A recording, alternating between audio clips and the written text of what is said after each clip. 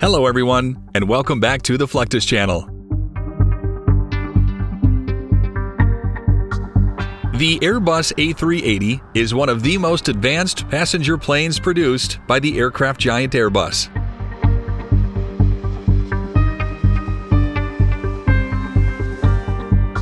Though first introduced back in 2007, the aircraft continues to be a popular option among major airlines like British Airways, Qantas, and Emirates.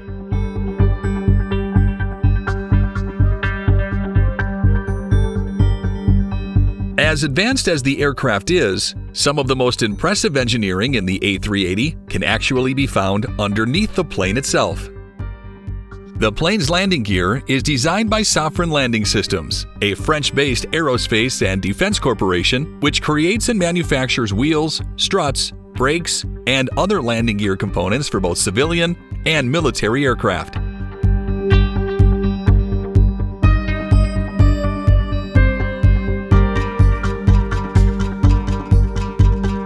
The company is known for using state-of-the-art engineering techniques and digital 3D modeling to create comprehensive landing gear systems for its customers.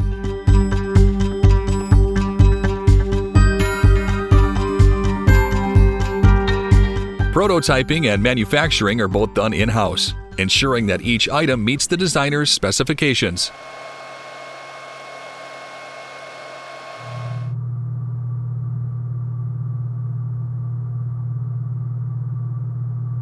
This includes machining, heat treating, plating, and painting every part and component with laser-like precision.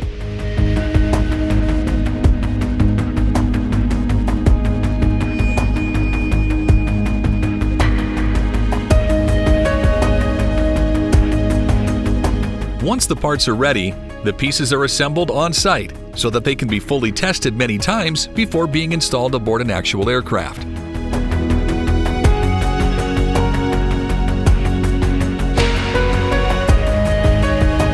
Of course, landing gear testing doesn't end once the plane is fully assembled.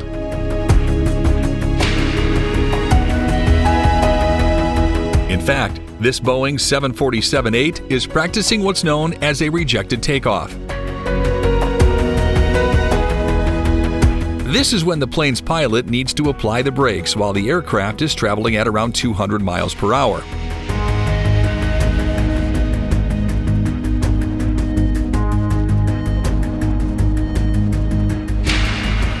With the planes fully weighted at this speed, it can take a long time for the aircraft to stop.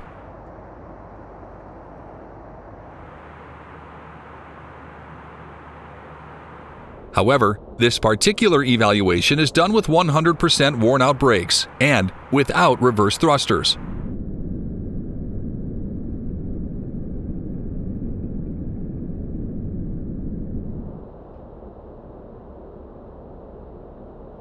The pilot follows standard takeoff procedures during the test, accelerating up before slamming on the brakes at the midway point of the runway.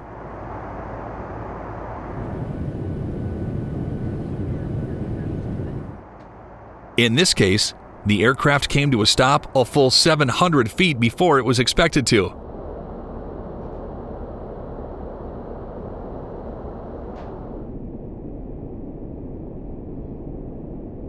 This is a real testament to the efficiency of the braking system.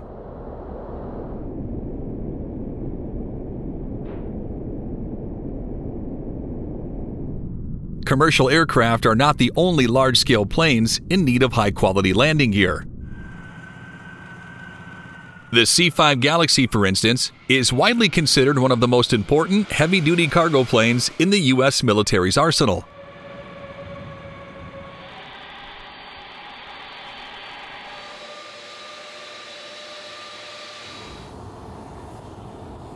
At 247 feet long and boasting a wingspan of 222 feet, the C-5 is capable of carrying payloads weighing up to 281,000 pounds, be it supplies, vehicles, or even tanks.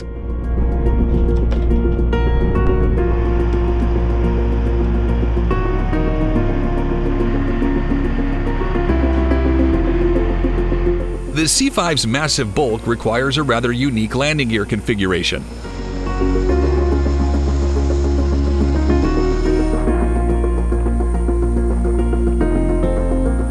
In this case, the nose of the fuselage has a single strut with 2 tires on each side.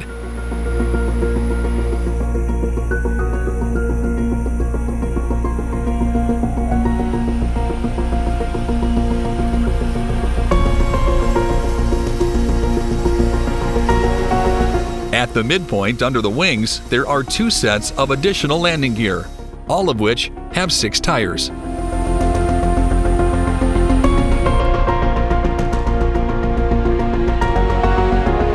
This gives the C-5 a total of 28 wheels.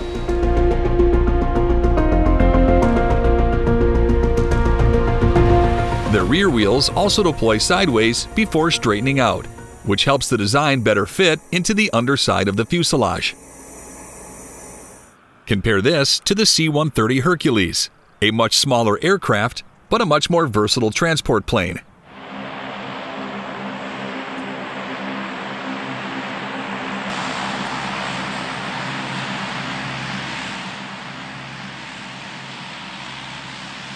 Despite being just 97 feet long, the Hercules can carry an impressive 42,000-pound payload, including up to 92 passengers, 2 to 3 Humvees, and up to 2 Stryker armored personnel carriers.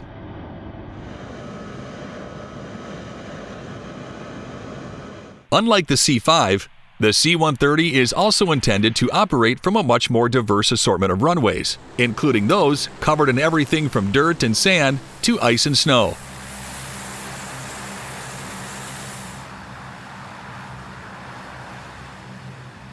Its landing gear is designed extremely close to the fuselage, with 4 total wheels in the rear and 1 double wheel at the nose.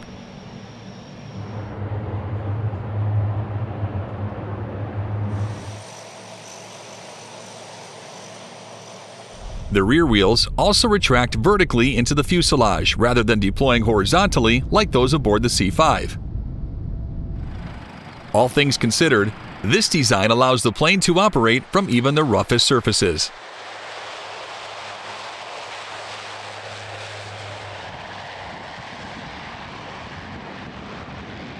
Even the most well-designed and engineered landing gear will need to undergo frequent maintenance throughout its lifetime. After all, these components are frequently exposed to high stress, extreme temperatures, corrosive elements, and more.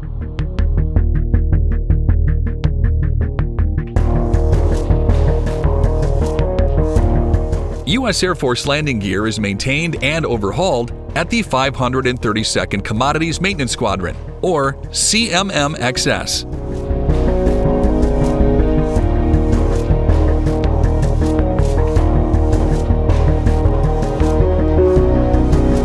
A state-of-the-art facility equipped with all of the tools needed to repair, overhaul, and modify landing gear, brakes, and wheels for all Air Force weapon systems.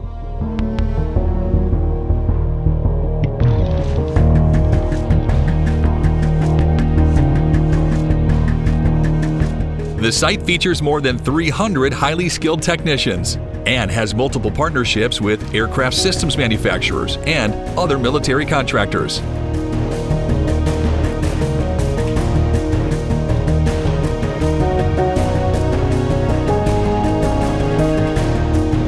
With its high-quality restoration efforts, the CMMXS can take even heavily damaged landing gear components and return them to like-new condition.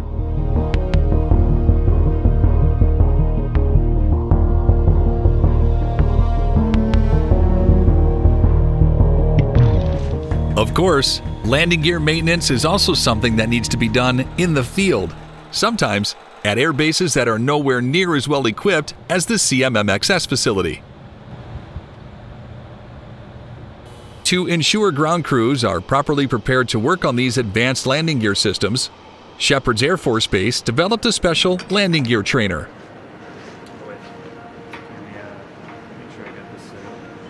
This is essentially an independently operating piece of forward landing gear that includes all of the same components as the real thing.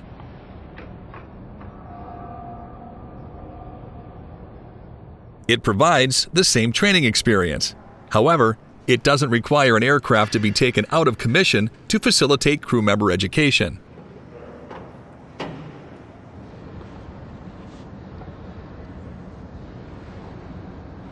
The U.S. Air Force is well aware of the importance of landing gear to the safety of both pilots and equipment.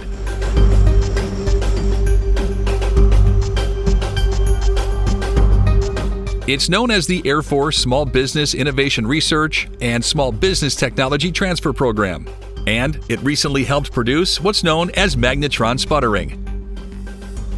This is essentially a new way of repairing landing gear cylinders to nearly brand new condition. In fact, it's theorized that this new technology might save the Air Force $2 to $3 million a year. Indeed, the U.S. Air Force has several facilities aimed at keeping the organization at the forefront of technological development. These include the Metals Technology Shop at Cannon Air Force Base in New Mexico,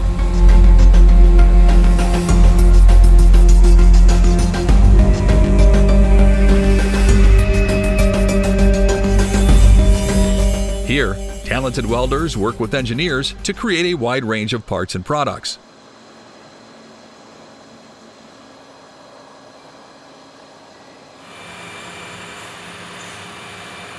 These parts range from integral life or death components to fun accessories to maintain morale among pilots and ground crews.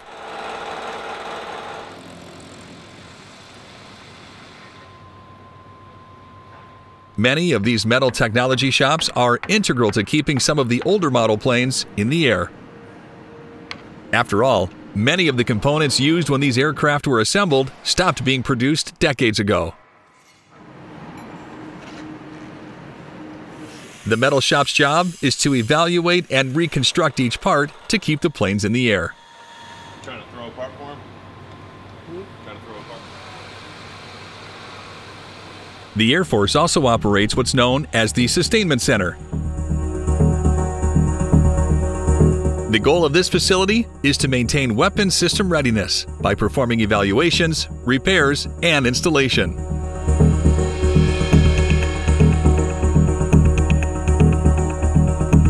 They also handle logistics for replacement parts and components, ensuring they get where they need to go on time, every time.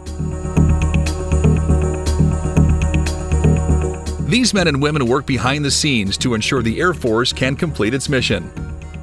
And while they might not receive any medals for their efforts, they are just as important to the process as anyone on the front lines.